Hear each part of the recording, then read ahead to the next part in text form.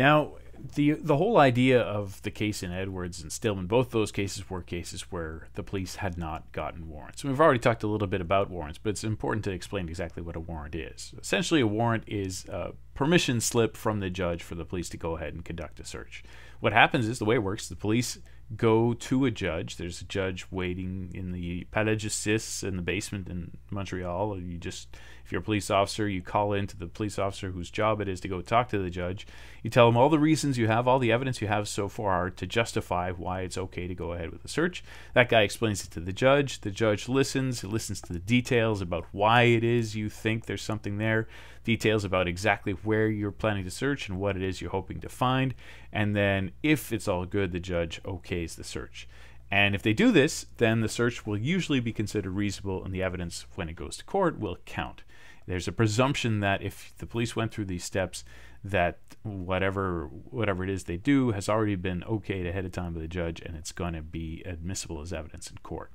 However, in a warrantless search, again, that's most of the cases that go to court over Section 8 are warrantless ones. They didn't get permission from the judge in the first place because either they didn't think it was worth it, or we'll talk about there may be reasons why they thought it was justifiable to not get a warrant ahead of time.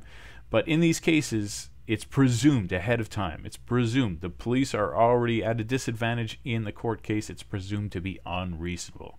That means that when they go to court, it's up to the police to convince the judge that the evidence can be used. It's not like the evidence speaks for itself. You have to bring it into court, and before the judge will let it into the courtroom, you have to convince him that, yes, we didn't get a warrant in this case, but it's still reasonable for us to have conducted the search. So, when they're doing this, where they're trying to convince the judge that it was reasonable for us to conduct the search, they can't just say, look, judge, the way we know it was a good idea for us to conduct this search is that we ended up finding the gun in the guy's pocket. That's how we knew it was a good idea. No, you found that out after. You can't use that as your justification for how you knew ahead of time that it was okay to do the search. You might see how this is important, right? If the whole idea of Section 8 is to protect regular people from the police just conducting random searches, then a random search that finds something can't be justifiable. You can't wait until after the fact to justify doing the search in the first place.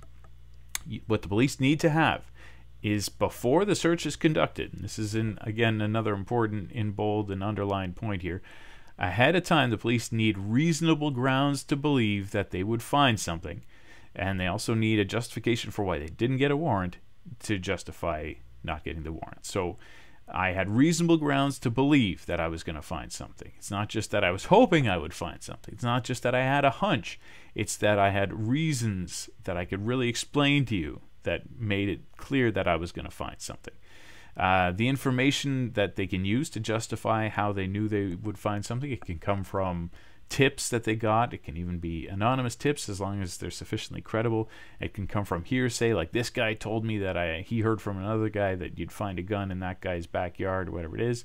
But whatever it is, it has to be something that they're able to explain. The legal word is articulable. It has to be something they're able to explain to somebody else, specifically a judge, why they actually believe they would find it. It can't be, look, I had a good feeling about this. I just knew I was going to find something nasty. I had a hunch. None of that is good enough. You have to be able to explain it. Now, the justifications for why they can rush ahead and do a search without taking the time to get a warrant from a judge. Keep in mind that to get a warrant from a judge, you can often do that over the phone. You call your guy at the courthouse, he talks to the judge okays it, and can fax or send you a telewarrant over the phone to your police car. So really, they can make this happen pretty quickly. So if you're trying to say, look, I just couldn't wait for a warrant, you really have to have a good reason for that. That can be something like it happened during an arrest. There was an element of time, an element of danger, an element in which the evidence might have been lost if I didn't move quickly enough. Often it'll be in the context of roadside stops where there's safety issues. If you got a car by the side of the road, every minute it's by the side of the road increases the possibility that there could be potentially an accident with a car, especially at night, not seeing that there's a police car and another car by the side of the road. So you need to establish why it was impractical to wait in order to justify a warrantless search. Now let's look at another case of a warrantless search that involves the police going ahead without a warrant and finding something. What happened was this was a young person targeted. That's why you don't have their name here. You just have an abbreviation. That's the way these cases are reported. And this is a case from 2008 where there was a school principal who had told the local police officers, look, we really value safety. We want to protect our students here.